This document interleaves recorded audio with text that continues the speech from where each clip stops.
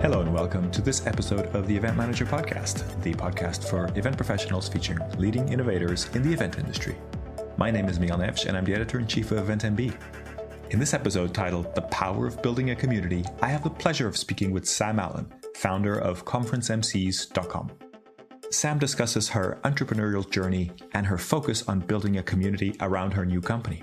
We cover things like why difficult journeys make us more resilient and lead to better products and services, why sustainability needs to be a major consideration for all event professionals, why building a community and not an agency is the key to success, the key differences between a TV host and a conference MC, how many of the big challenges the event industry is facing come down to siloing, and we discuss dealing with the permanent changes to business travel and events. I hope you enjoy listening to this conversation, and I invite you to check out the other episodes of the Event Manager Podcast, which also feature insights from today's most influential event professionals. You can find all the episodes on our website, and we invite you to subscribe through your favorite podcast service.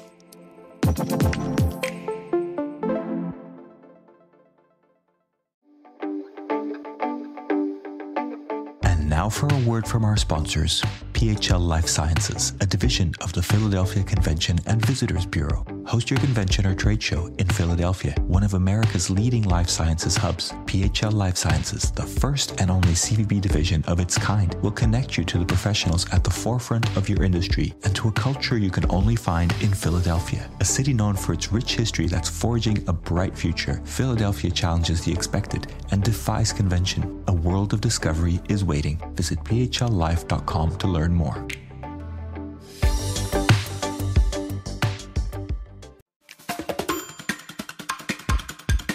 So welcome to this episode of the Event Manager Podcast. I am joined by the amazing Samme Allen. Sam and I have known each other for a long time, but for those people who do not know who Samme Allen is, I'd love to start with a quick introduction. Sam, welcome to the show. Please introduce yourself however you'd like to. I was just trying to count the number of years we have been friends, Miguel, and it's too many now. So we'll just say many, many years. Thank you for having me on your incredible podcast. Yes, my name is Samme Allen.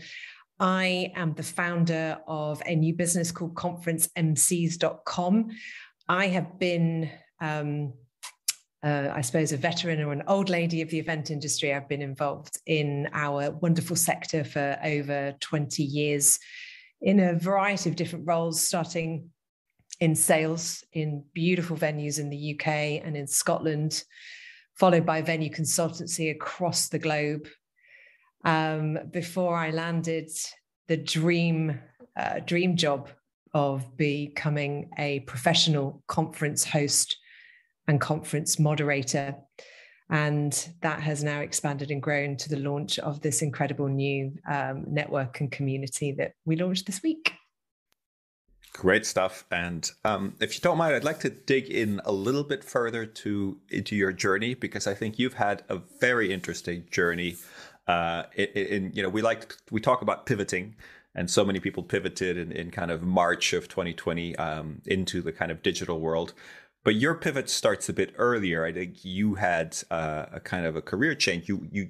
When did you start really trying to, or getting into the MC world and really specializing in that? I think there was something or someone that I couldn't see poking me and moving me into the world of MCing and moderating for many years. As you'll know, I have been a very active member of Meeting Professionals in International MPI. I was chair of the UK and Ireland chapter for a few years and quite active in the UK event industry community. So due to the job role of the chair, you're a natural facilitator and moderator of board meetings, of membership events that we would be running. So I've been hosting for many, many years, and that spread out to other industry associations and industry events. And I look back now and realize that's probably because I was fairly good at what I was doing, but I didn't see it then. I just think that, sometimes also if you want to ask someone to volunteer, you ask the busiest person in the room, and that tended to be me. I then worked with Martin Venest on the Fresh conference in 2018. He asked me to run one of the hubs. And for those of you who don't know anything about this, please go and check out Fresh, because this was innovation before we were all forced into changing and pivoting in 2020. So Martin was a guest on our podcast, I think the 5th or 6th guest. So we have a little bit of backstory there if you want to listen to that as well. And go and check that one out, yeah, because he is also very integral in my journey. So he did literally throw me in to host the Fresh London pod. And it was an incredible sandbox working with some great people across Europe, South Africa, and the United States. And it gave me a huge amount of confidence. But yet again, I still didn't realize that this was a career. People don't talk about the value of this particular role. It's always been overlooked. It's overlooked in event budgets. It's overlooked as an important part of the stakeholder in the design process. So as the year went by, I was struggling with my consultancy business at the time. I was sad and tired and working on my own and hitting a pretty big low point until I got a call from somebody I worked with at that Fresh conference. And they asked me to come and be a moderator for a pharmaceutical client in Basel, of which I said to them no, because I just had no belief in myself. I thought I could only host and facilitate in the world of the events industry, because that's what I'm comfortable in. I understand our ridiculous amount of acronyms, and I just didn't feel confident in anything else, any other sector. And I'm very grateful to those people, audience, who pushed me and pushed me and pushed me and explained that they didn't need that content expert. The room was full of those people. They needed a people and an engagement expert. So I've never been more scared in my life. That was in October 2018. And I went over to this academy. It was the 7th year they ran this academy. And it was their most successful academy that they've had. And actually, I can say to date, because I don't think they've had one, sadly, due to COVID. Everything went wrong in terms of, the technology didn't work when we needed it to work. Content subject matter experts didn't want to come up and be the host. So I needed to jump into very, very challenging scenarios, but I thrived. It was the best feeling in the entire world. And that was the pivot. Then I realized that I've loved everything I've done in the industry, and I've loved the successes that I've seen with my teams, but this was a different feeling. And so reluctantly, because I thought it was really a bit pretentious buying samallen.com, but I came back and I did. I then fortunately got the gig to host MPI's European Meeting and Events Conference in 2019 at The Hague. And the rest, they sort of say, is history. That's brilliant. Well, thank you for going there and talking about this journey. I think it's really interesting for listeners to kind of understand. And obviously, an amazing kind of transformation. I know you also did a lot of training. You did training on all sorts of areas. And then, of course, with the COVID pandemic, you kind of also pivoted once more, just as you were sort of, getting into full pace with emceeing. And then you've also done a lot of virtual emceeing during the last 2 years, really, haven't you? Yeah, I mean, it was a lovely feeling in, the back end of 2019 for the first time as an entrepreneur. I had a whole diary full of business for 2020. I was in a really, really good position. I was excited about the future. And as we know, everything went horribly wrong in March of 2020. And yeah, I lost everything. I mean, within 2 or 3 weeks, every single event that was in the diary had been cancelled. And at that point, there was still so much uncertainty about what people would or could do. And I think in those scenarios, you have two choices, and, it's survive or die. And, I still had a mortgage to pay and bills to pay. And so, yeah, I decided to take that quick step into learning and education and understand the online world, whilst not respecting it and thinking it was somewhere where we could create engagement. But I was proved wrong by some incredible people who run online event design courses, and the skill set that I'd worked on in person, looking at how we can change engagement virtually. And then the faith of my clients, they knew that they had to do something. So we pivoted together. We went through the online design processes together. We failed horribly together. And we came out, with some incredible events and great successes in that virtual world. And, it's been a real challenge for us all. But the great thing about when you work with a host who's been doing this now, week in, week out, we don't need to worry about jet lag anymore. Developed a huge amount of experience in understanding what does work and how participants respond in this digital world. So it's been an incredible learning journey. Absolutely. And once again, thank you for being so honest and generous with your storytelling. I've been very impressed personally. I think I just want to say I see your journey at a distance, and I'm always like, what is Sam up to now? And sometimes I don't get it. Sometimes I don't understand why Sam is doing this. But the results have been very impressive. So congratulations. And I know that you have a new baby now, which is no longer samallen.com. It is now conferencemcees.com. And what made you kind of go in this direction now? And can you explain what it is as well? Yes, I can. If I can't, then I probably should fire myself as being the founder of conferencemcees.com. So if I explain what it is and then the journey that's got us to where we are this week. Conferencemcees.com is the first of its kind global network, global community of professional conference MCs, hosts, moderators, and facilitators. If, as an organizer, you're looking for a host or an MC, and I've watched this in various different forms and talked to very, very many event professionals about it, conference MCs and hosts tend to be independents, or they tend to be people who are linked as a speaker. Their primary role would be a speaker, and then they may take on this role as an opportunity via a speaker bureau. But a community where we're bringing people from all around the world hasn't existed until now. And the reason behind this and the journey of conference MCs stems under three different pillars. One is sustainability, one is diversity, and one is experience. Like you, I don't have, this is my baby, but I have a wonderful goddaughter called Sophia. She was born in 2020, and I cannot look her in the eye and then jump on a plane to go and spend 2 days hosting an event in Las Vegas when I live in London. And I had been looking and researching, how can we change this sort of concept for some time? Again, diversity is very, very important. And anyone who knows me will know I've been banging the drum about this for many, many years.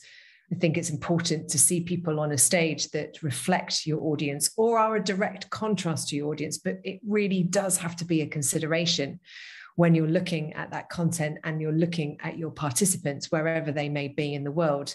So that was really important to me, to create a diverse community that people can reach into and tap into, that will give extra value to that conference and that event experience.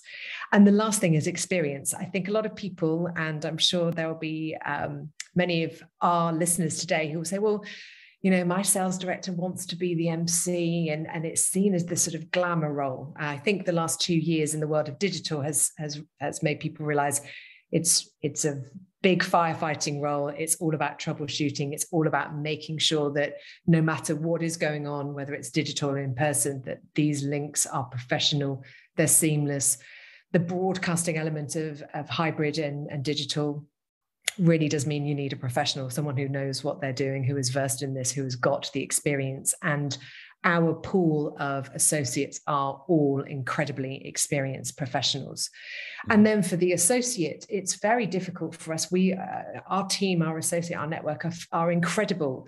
But of course, there's only one of Sam Allen or Miriam Staley, whoever it might be, and the economies of scale that our industry need in this type of role means that we're unable, we can only do one job at midday on a Wednesday. And so again, how can we service the corporates and the associations in a better way?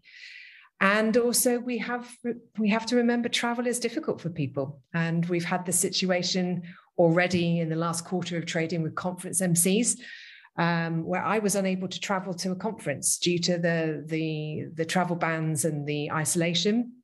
I couldn't physically, it was a pivot to a virtual studio, and I physically couldn't get there due to my other commitments. So in the world that we live in now, and thanks to conference MCs, we could put one of our professional hosts in who could travel easily from Europe to Europe without any isolation. And so, we've got that proven success on all of those three pillars. And that's how the journey of conference MCs came about. We have been trading behind the scenes to make sure that it's working and it's a product that works for our clients as well as our associates. We've built up our community of professionals, which will continue and is continuing to grow. So we felt it was important that we started telling the world this week. And that's because a year ago, my dad died. And we felt it was a really fitting legacy to my dad, who was very much a part of the business, a big, passionate promoter of everything that we stood for. And I couldn't think of a better day to do that, to mark his legacy and his important input into the growth of what has now become Conference MCs and its family. Wow, very symbolic, and what a nice tribute in a sense. I'm very familiar with different speaker agencies, speaker bureaus. So is this an MC bureau? Is that sort of a good way to put it, but kind of an international one with people all over the world in a sense? Yeah, I'm always I'm not fond of the word bureau. I think there's a lot of words, and we can do a whole other podcast, Miguel, on words that we can't stand in this industry, because we've talked a lot about these when we've had a beer in the past. I think we've got to look at modernizing it and speaking a language that is more familiar to the people who we're working with. I think because we're not, just selling out MCs around the world, we've actually got a community. So our community is meeting and talking, sharing best practice. We've got some exciting plans that it's going to be around professional development for our conference MCs associates. So we are different to a speaker bureau where we would be simply representing these incredible professionals. We are actually building out this community to increase their experience, increase their exposure, work better, learn better together, which hopefully means that we're giving an incredible experience for our clients and their participants. Sounds really interesting. So you have people all over the world, and I totally get the advantage of that, about getting to venues, getting to locations where events are happening. How does it work in terms of joining? How do you select the people that join, and how do you ensure that they are at the level that you require? That's a great question. We have an associate application form that we ask everybody before we even consider them to become part of the network to complete. And that has a whole range of questions. You can see that's on our website. We start with that, and that is constantly evolving as we are learning more about what our clients' needs are and as we evolve the technology. The second part of that process is we vet that, we look at that, we do all the big considerations that you would do in any recruiting situation.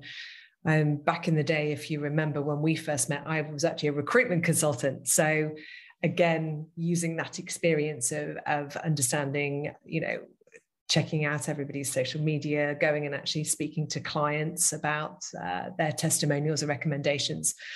And then the process at the moment is I personally interview and I vet every single associate. And ultimately, as the founder of this business and as a professional conference and experienced conference host, there are key criteria that I know we need as people in our community. So with all of those as a recruitment process, we then onboard.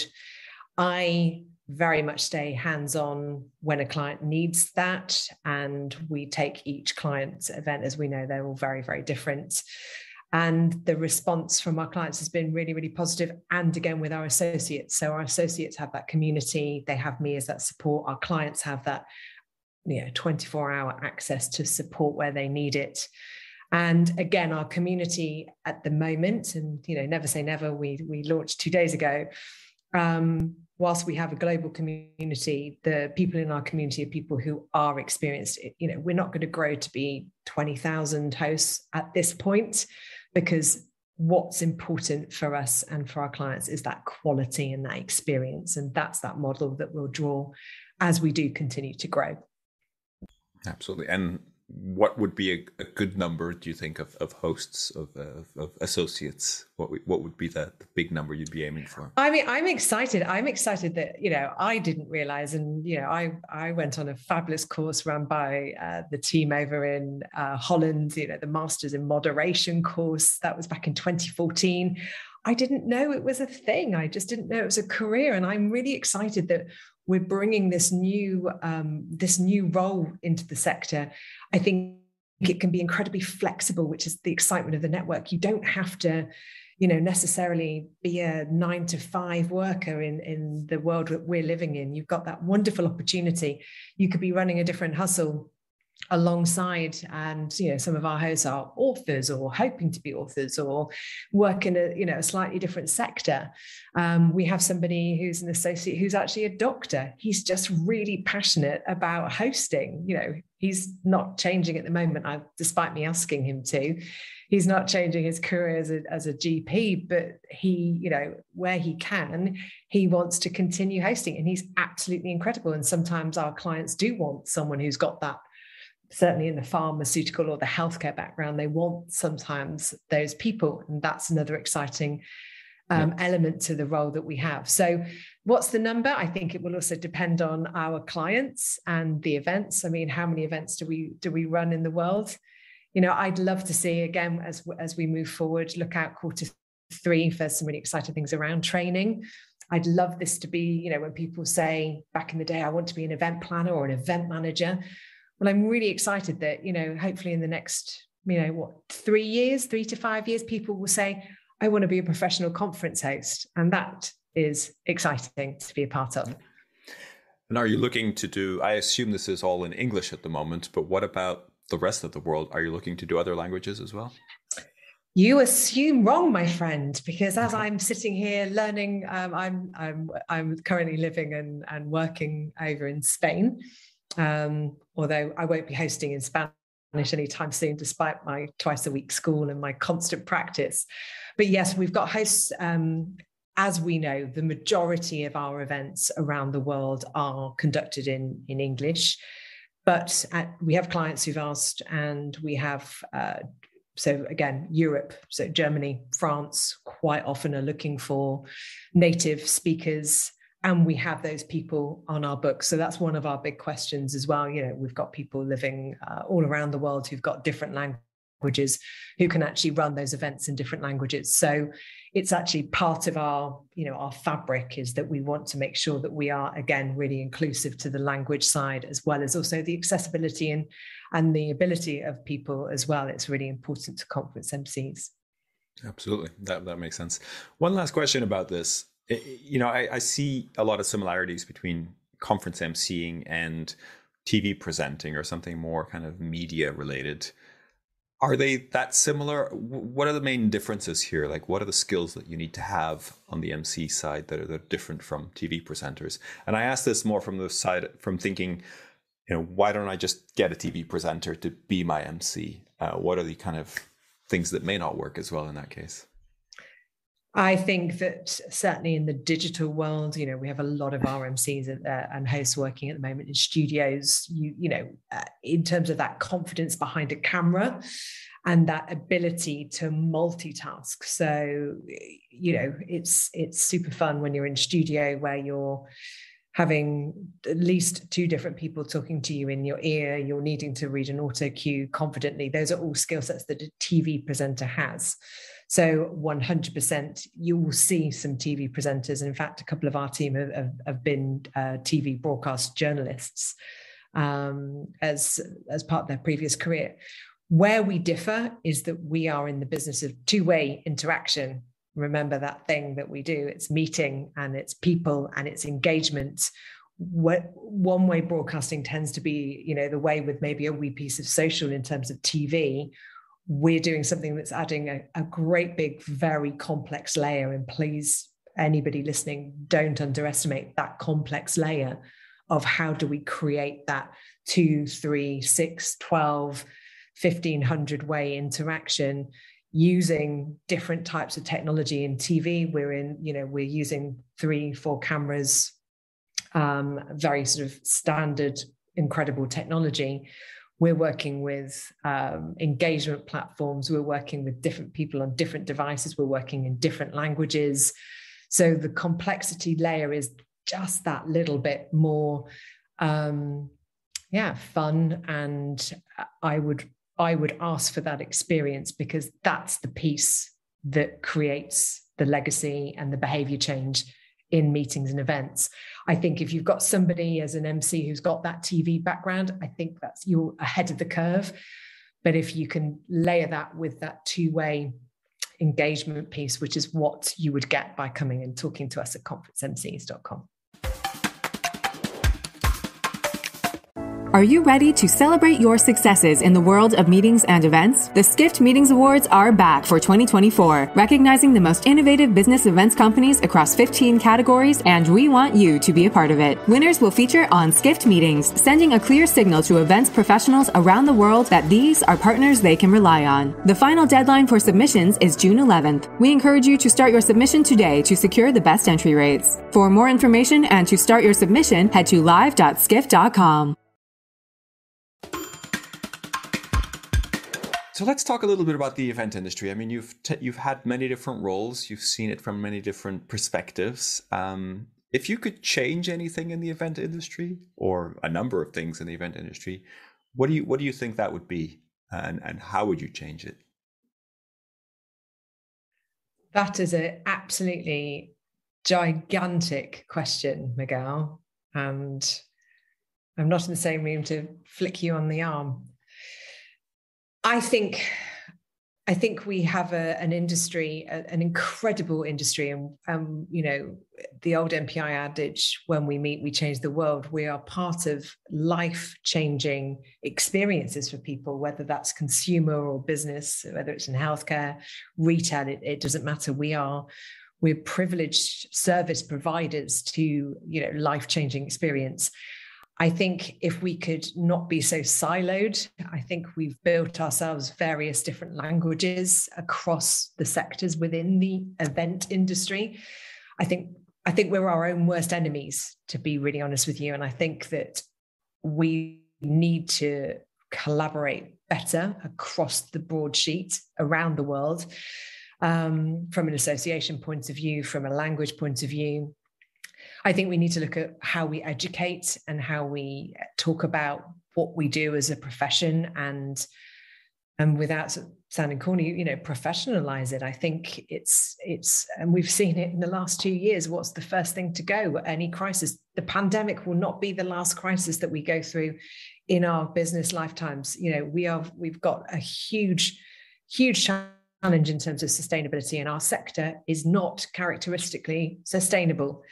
We've got huge challenges with diversity, with accessibility in what we do. And I think as we also move more into a digital world, we've got some really big, huge challenges that if we keep siloed, we're not going to be able to face and overcome. And that is probably something that I'd love to see a shift. Let's forget that I'm working in exhibitions or conferences or live events or brand activated events. I think if we can come together with some sort of global, context as a community, I think it would be great. I see people at COP, and it's great, the event industry, and we have 250 signatures. It's like the event industry has got literally millions and millions of people working in it, and we got 250 signatures, and we call that the industry. So yes, I'd love to see that. I'd It like does sound us like to a look. lot of what you're saying, it comes down to communication, right? It sounds like what you're saying is the industry is, you know, a live events industry, but somehow the communication around what we do and the professional side just isn't working somehow. Am I reading that I think wrong? if you went through your whole podcast and all the people that you've talked to, I think we could very easily pick 10 different names and ask them exactly the same question about what is the industry. And I put my fingers up in those little inverted commas, and you'd get 10 different answers. And that for a sector is, you know, when we talk about hospitality, we don't want to be part of hospitality. We talk about marketing, we don't want to be part of marketing. I think we need to define who and what we are as a global community, and be okay with that. And again, I think that's a massive challenge for us, but it's something I feel like we need to overcome. Yeah, I mean, I've personally definitely been part of quite a number of attempts at defining the industry. And sometimes I feel like we shouldn't spend so much time defining what we are and just accept that we are part of multiple industries and kind of move on, because it feels like every time we define, we exclude, you know, somebody says, no, that's not quite right. Yeah. That's not how we should think about this. But let's make a call on it and be that and have that. I mean, in terms of that definition, if we haven't, as you said, if we haven't got that definition, let's be okay with what we are and how we serve. And to me, we serve, you know, pretty much every industry in the world to create behavior change that leads to, you know, to life changes and incredible experiences. And I'm okay with that. I feel incredibly proud to be part of that, whether I'm and I've never sat, when you have the tick box, are you an event planner? And I try and do the surveys, and then I get to a point where, no, I'm not. But I have a degree of that in what I do. On my supplier. Well, and, I think we need to take away, as you said, be okay with not having a definition, but actually certainly work closer together. I think we need to come together on things like creating positive change in terms of sustainability. I think we need to see bigger initiatives being tackled before. I think we're very good at reacting because we are in events. So we used to, something happens on the day and we react and we deal with it. And I think we need to change that outlook for a positive future and look at, what is going to come next in terms of the challenges that, us and our clients are going to be facing, which is, a bit of why we're doing what we're doing with the business. Sounds good. Well, let's stay there in the future and just kind of explore maybe your vision a little bit about the future of events. We've talked about things that maybe aren't quite right and we'd like to tweak, but how do you see and how do you see conference MCs being part of this, brilliant vision of future events, which, I assume you think is going to be brilliant in terms of the future events. What are you seeing when you look into the future? I think, and I've said over the last 12 months, out of this has come incredible change in how people are thinking about their events. And I think it's going to continue to evolve over the next, couple of years as we manage ourselves out of a pandemic into this, whatever this next normal is. I think events are an incredible way to communicate strategy, to bring people together, to increase business, whether that's in sales, whether that's in exhibiting. I think that the evolution with technology, I think it's gone into lots and lots of shiny stuff out there at the moment, whilst people are figuring out what they need and how that best is going to respond to their business. I think we're going to see people asking the question. I spoke to one of your colleagues actually about this. I think we have to accept that people are going to ask the question about the validity and the reasons behind travel, but we knew all of this stuff was coming.